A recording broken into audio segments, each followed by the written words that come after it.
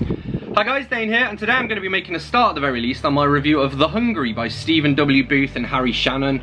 So this is published by Genius Book Publishing, and Stephen W. Booth is kind of their head honcho. And they're going to be republishing Meat, which is one of my books, and so I thought I'd pick up one of their books to sort of check out the quality of the writing, and also things like the formatting. Spoiler alert, I was happy with the formatting, pretty good for an indie book.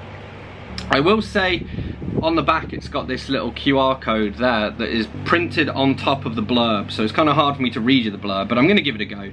Then I'll go through and check out some of my tabs, and then I'll share my overall thoughts and rating at the end. So, Dane reads, Sheriff Penny Miller of Flat Rock, Nevada. Miller is the kind of woman who will do whatever it takes to protect those she is sworn to, even when that includes a murderous biker, her wimpy ex-husband, one of the incompetent National Guardsmen, and the scientist responsible for releasing the undead upon an unsuspecting world. I did have to guess at a few of those words because, as I say, there's that QR code over it. And we have this introduction as well, which I think is quite cool. There's also an outro. So that in the introduction, which is written by Joe McKinney, he writes, women do the lion's share of reading these days, at least if the surveys in Cosmopolitan are to be believed. And women, if you'll forgive my stereotyping, usually enjoy reading about strong female characters. They find it easy to identify with cool chicks doing cool things. And he just basically says, you'll rarely find a woman reading a book on the SEALs, for instance, or the history of Vietnam's tunnel rats, unless of course it's an exercise in curiosity, a chance to see what convinced the man in her life to pick up a book for the first time in a decade. I don't know, man, I read everything, and I am a man. Although I did get called androgynous the other day. Okay, so still in the introduction, I thought this was great. Horror fiction is the mirror of our society, and its past and present masters are poets of our continual struggle to understand ourselves. Our current fascination with apocalyptic and zombie-oriented stories is certainly part of this dialogue. You have to wonder, with so many shambling, voracious hordes of the living dead advancing through today's short stories and novels, if the writers of such tales aren't making statements about how scary life is in our modern times. We are faced with dwindling resources. Our pursuit of happiness is bogged down by debt and mounting responsibilities. Our cities are overrun with inexplicable mob violence, and daily the news shows us crimes of such savage, vacant-minded rage that one has to wonder if the real zombie apocalypse isn't right around the corner. Or maybe it's already begun.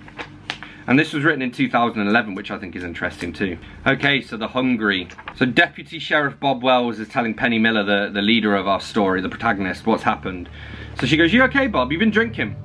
I ain't had a drop, Sheriff, I swear. It was the strangest damn thing I ever saw. Old Grabowski came out of the bushes while I was talking to Miss Barbara. Looked like shit, some sort of zombie. He tackled her and started biting. I tried to pull him off her, but his arm came right out of his shoulder. Miss Barbara was screaming. Jesus, blood come out of her quick as a double-dicked bull pissing on a flat rock. He wouldn't stop, so I shot him. He kept on biting anyway.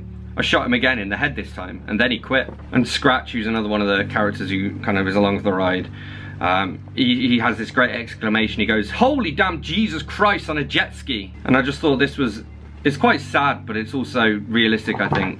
A dog ran down the middle of the street looking confused and lost. One of the bikers gunned it down without a thought. Everyone jumped. Scratch called, save your ammo, you dumb shit. We get a reference to a hulking zombie falling over backwards and coming down with the grace of the Hindenburg on approach to Lakehurst, which I just thought was a nice little historical reference. The Hindenburg disaster is one of those things that's always kind of fascinated me, you know? Another great exclamation, we get shit on a shingle. And just another turn of phrase. I think that's what I like the most out of this, is some of the little turns of phrase in it. So here we go. She was tired and really hungry. Right then she could have eaten the ass end out of a dead elephant. The plotting was pretty good. I mean, it's pretty standard for a zombie novel. But again, there are these like really delicious little turns of phrase, and then the action was pretty good. Like the actual like zombie fight scenes were quite well written. And so we get kind of this. Sanchez said, I need your full attention, Penny. You're like a fart in an elevator, Sanchez. You already have my full attention. We get a reference to the 7 habits of highly effective people. And there's a reference as well to them saving some rounds so that, you know, if they get overwhelmed by the zombies, they can kill each other rather than turn, which is delightfully dark. I love it.